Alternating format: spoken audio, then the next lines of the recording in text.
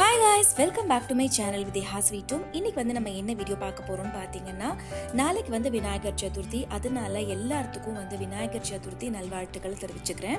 So குழந்தைகளுக்கெல்லாம் ஒரு விநாயகர் சதுர்த்திக்காக ஒரு சின்ன DIY சொல்லி கொடுக்கலாம்னு சொல்லிட்டு இந்த வீடியோவை நான் போஸ்ட் பண்றேன். சோ இதுக்கு தேவையான பொருட்கள் என்னென்ன அப்படினு பாத்தீங்கன்னா ஒரு சின்ன டீ கப், அது கூட க்ளூ, அப்புறம் ஒரு மார்க்கர் இல்லைன்னா ஸ்கெட்சு, இந்த மாதிரி கலர் பேப்பர்ஸில் நீங்கள் வந்து இதுக்கு தேவையான கட்டிங்ஸை வந்து கட் பண்ணி எடுத்துக்கணும். இதுக்கு ஒன்றும் இல்லைங்க, சப்போஸ் உங்களுக்கு கலர் பேப்பர்ஸ் இல்லைன்னா நம்மளுக்கு வீட்டில் இருக்கிற கல்யாண பத்திரிகை கூட இந்த மாதிரி எடுத்துக்கலாம். அதில் எனிவே வந்து ஏதாவது ஒரு போர்ஷன் கோல்டு பேப்பர் இருக்கும், அப்புறம் வந்து ரெட் கலர் பேப்பர் இல்லைன்னா என்ன கலர் பேப்பர் வேணாலும் நீங்கள் எடுத்துக்கலாம்.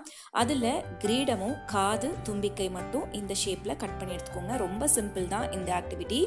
ஸோ குழந்தைங்களுக்கெல்லாம் ஃபெஸ்டிவல் டைமில் இந்த மாதிரி வந்து நம்ம சொல்லிக் கொடுக்கும் போது அவங்களும் ரொம்ப என்ஜாய் பண்ணி பண்ணுவாங்க. ஸோ இதுக்கு ஃபஸ்ட்டு என்ன பண்ணணும் பார்த்தீங்கன்னா, இந்த மாதிரி டீ கப்பில் வந்து ஃபஸ்ட்டு கண்ணு வரைஞ்சிக்கோங்க. விநாயகரோட கண்ணு பார்த்தீங்கன்னா கொஞ்சம் தூக்கின மாதிரி இருக்கும், சைடில் யானையோட கண் எப்படி இருக்கும் அதே மாதிரி தான் இருக்கும். அதனால அந்த மாதிரி வரைஞ்சிக்கோங்க, ஐப்ரோஸும் கண்ணும். இப்போது இதை வந்து நம்ம வந்து வரைஞ்சி கொடுக்கலாம். கொஞ்சம் பெரிய குழந்தைங்களா இருந்தால் அவங்களே வரைஞ்சிப்பாங்க.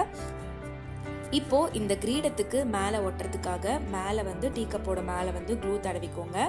இது யார் செஞ்சு காமிக்கிறான்னு பார்த்தீங்கன்னா என் பொண்ணு தான் உங்களுக்காக செஞ்சு காமிக்கிறா.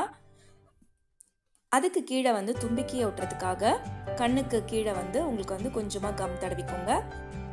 ஸோ இந்த தும்பிக்கையை வந்து நம்ம அது மேலே ஒட்டிக்கலாம்.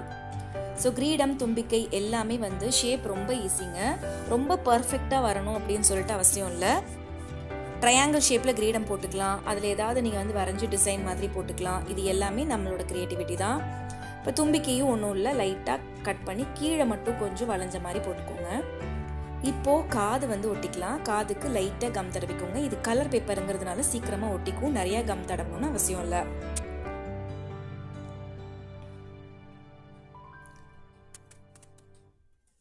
இந்த காதை வந்து இப்படி நம்ம ஒட்டிக்கலாம்.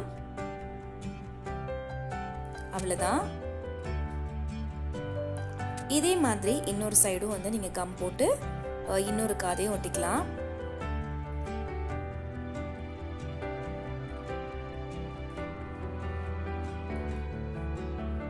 அவ்வளோதான். இதுக்கு மேலே நீங்கள் வந்து ஏதாவது ஆர்னமெண்ட்ஸ் எல்லாம் ஒட்டணும்னா கூட நீங்கள் வந்து அதுக்கு மேலே ஸ்டிக் பண்ணிக்கலாம்.